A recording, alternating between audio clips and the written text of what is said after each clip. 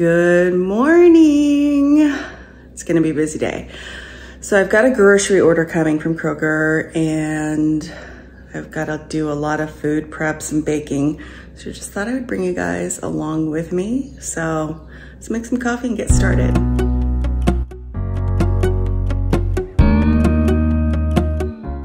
Guys, today is gonna be a little bit different. I'm gonna be doing some baking as well as some prep for a gathering. Now, I wanted to start off with a Kroger grocery haul. I'm new to Kroger here in Texas. We had some of their stores out in California. The closest one near me is actually 25 miles away, but they do offer a grocery delivery. So I'm taking advantage of that. Now, Kroger can be a little pricey, but I just shopped all of their coupons, and so that's why there's so much ice cream. I think they ended up being $1.99, so I got like one for everyone in the family and celebrating birthdays and all that. Same with this milk. I usually buy a full gallon because I have a teenager who will drink one of these a day. So I'm just going to be unloading my groceries and showing you guys kind of what I picked up. Everything was on sale or a coupon, and I am looking for different places to shop. I did share an H-E-B shop with me this week, and I love H-E-B, but I want to have plenty of options and know what's around me and where the best prices are. We're also going to do some real talk in this video. This is something that's taken me like a week to pray through, and I hope that you're encouraged by it as well. So obviously in our family, I do the majority of the shopping and the buying. I think for the most part, women and moms, we are the nesters and we are the shoppers, and men are hunters and gatherers, but we go out and we fine-tune everything that everyone needs. And so that has definitely been on the forefront, I think, this week for us, thinking about where we spend our money and if that is a wise decision. So it's going to be a little bit of a salty Friday chat. Now, when I shared with you guys how I wanted to be sharing more than just shop with me's and decorating, and though I'm still going to be doing those things, I wanted to incorporate more of who I am. Your response was, it had me in tears for days. Let me just say, I went through all the comments and I was just so excited that so many of you are in the same place. You're thinking about the same things are on your heart.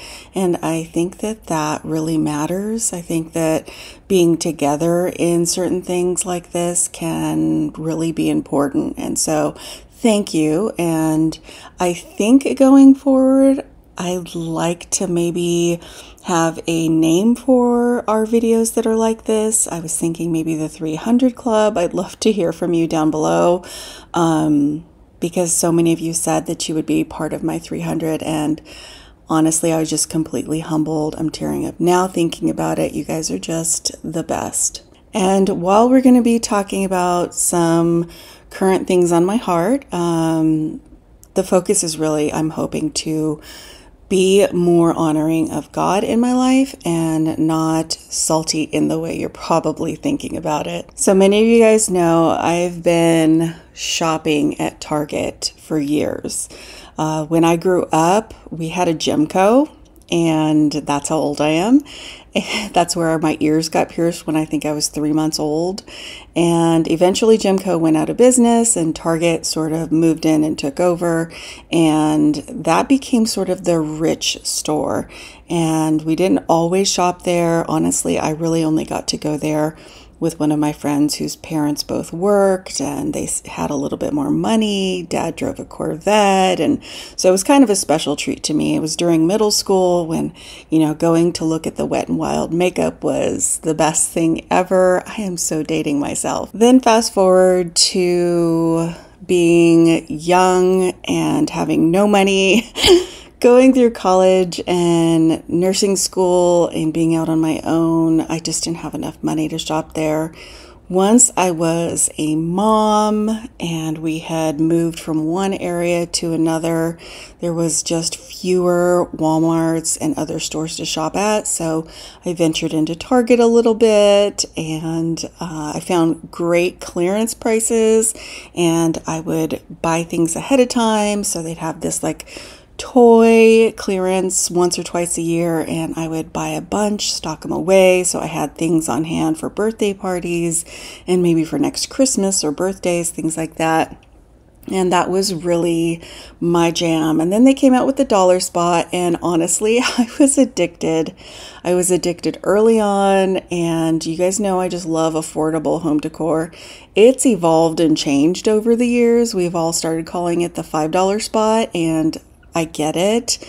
The prices have gone up everywhere. They have to do it as well. I also feel like what you can find there is probably less exciting now than it was years ago. And I'm talking like 7 years ago, probably actually closer to 10. My kids were really little when I first started shopping in the dollar spot, and that was long before I even filmed a video about it.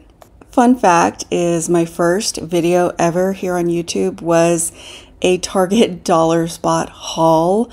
I had been thinking about picking up the camera, and I was at Target. I found a bunch of stuff for Christmas, and I hopped on wearing my camo t-shirt that I still wear, and I'll put that on for you guys maybe in a few months. If we hit 100,000, I'll put it on and come back on. Maybe we'll just even do a live just for fun.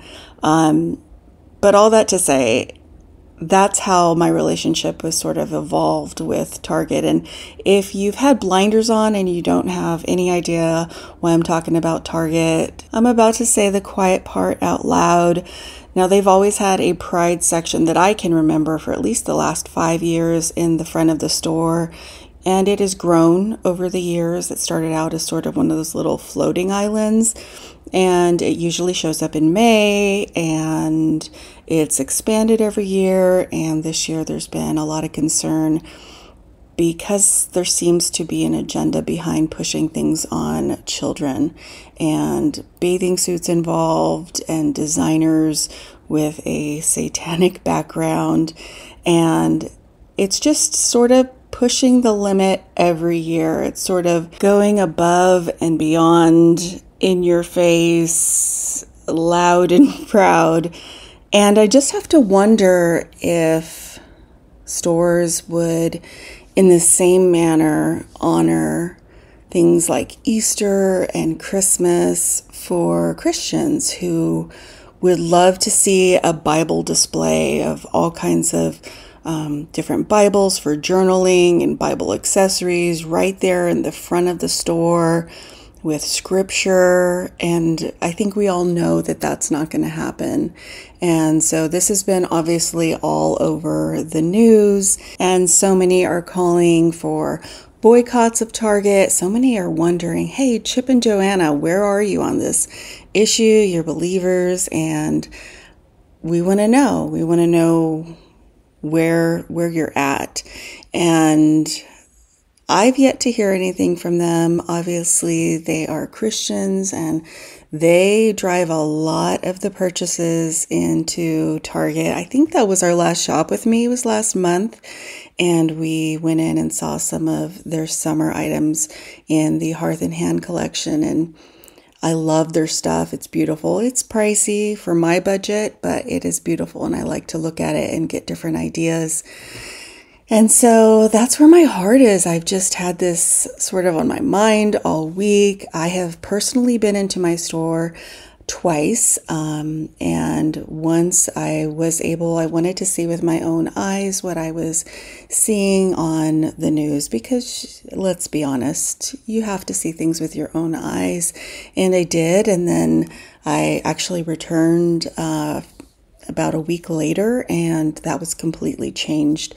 And I don't know if that's where I live and why that was done, but it was pushed to the back of the store, and I'm struggling with this. My heart tells me that I, in some small way, have an opportunity to honor God with where I shop.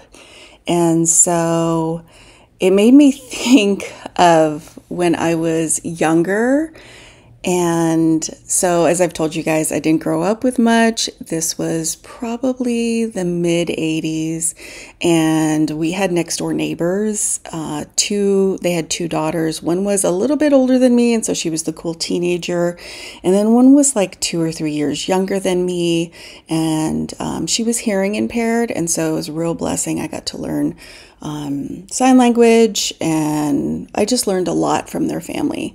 But needless to say, I always wanted to be with the cool teenager, but she was busy being a cool teenager. And this is when 80s earrings were all the rage. Like the bigger, the brighter, the weirder the shape, the better.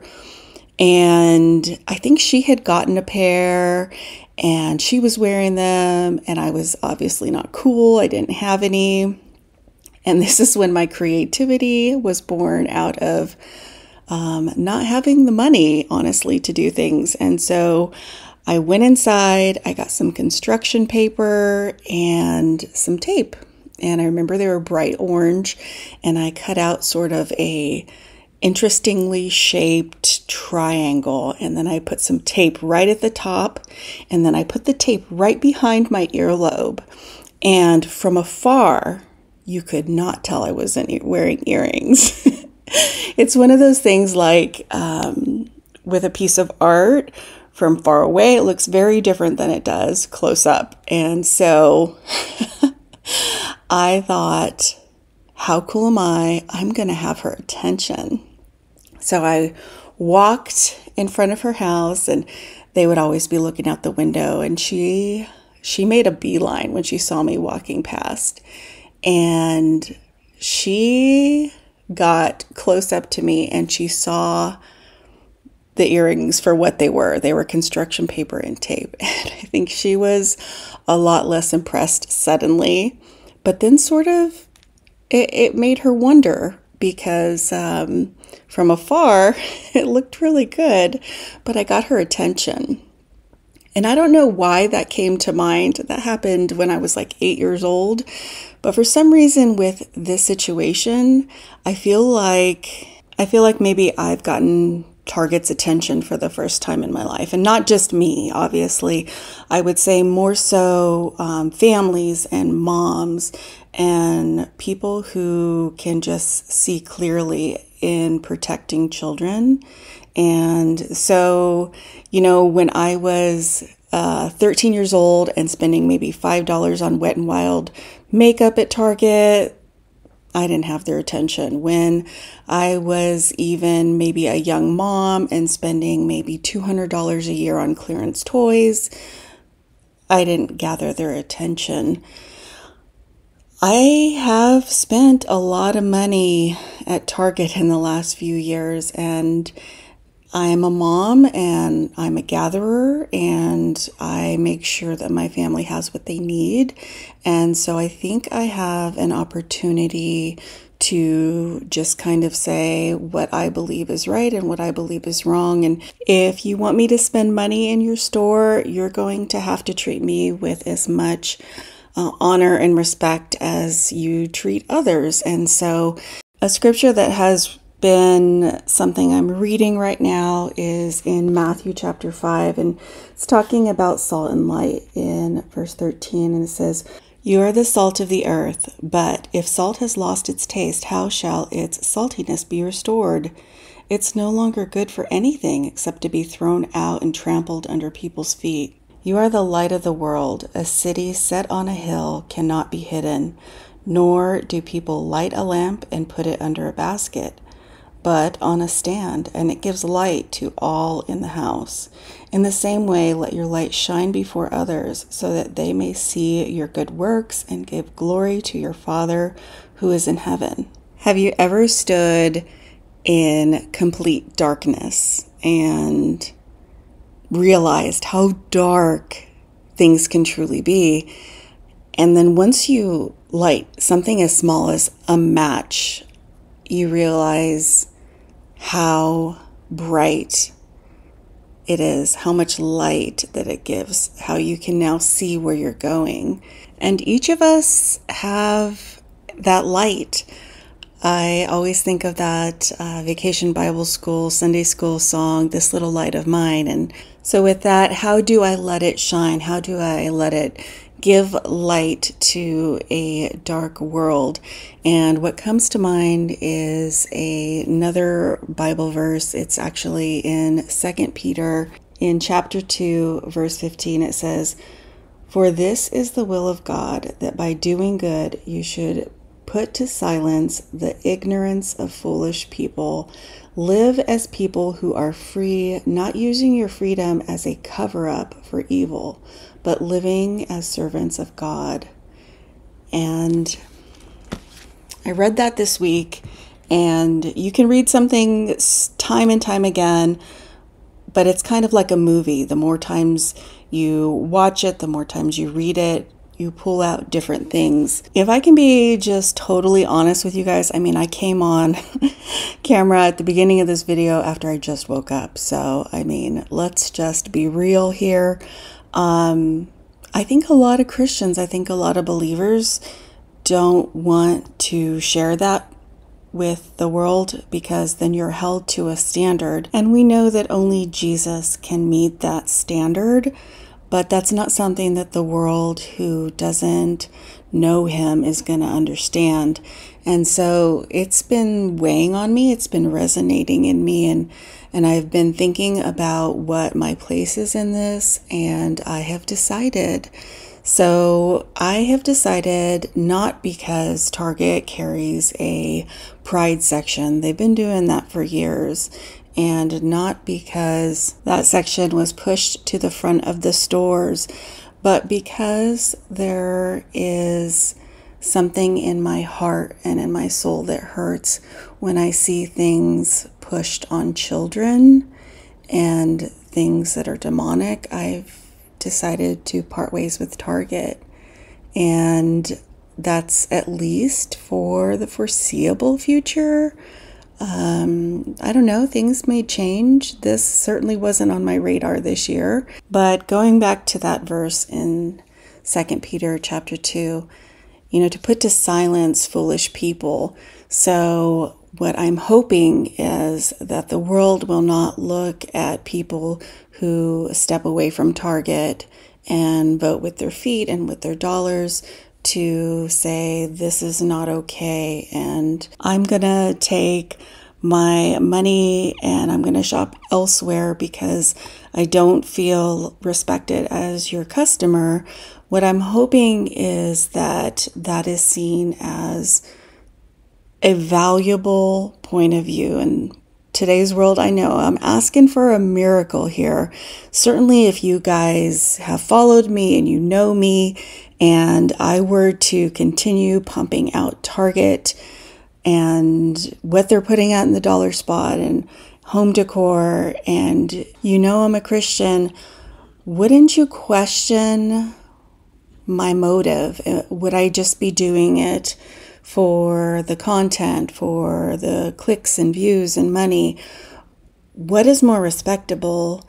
Is it to follow my conviction and to do what I feel is right in my own conscience to God, who I will stand in front of? We all will. We all have an expiration date. You guys know I love reminding us all that we have an expiration date. And as someone who is currently in a flare, I have suffered from MS, and they're thinking lupus as well for many years. I'm just more aware of my expiration date.